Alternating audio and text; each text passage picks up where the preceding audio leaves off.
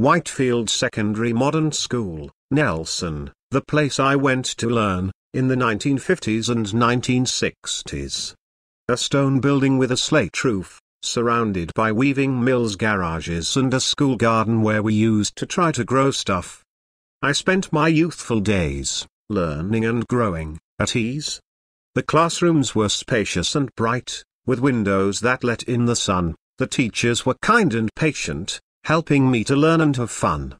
There were no sports fields, just a playground. For sport we went down Lancashire to play in a field that we used to call it Little Wembley, where we played at lunch and break, and in the evenings, clubs and societies gave us opportunities to make. Those were the days of my youth, when the world was full of promise and joy, and Whitefield Secondary Modern School was the place where I found my employ,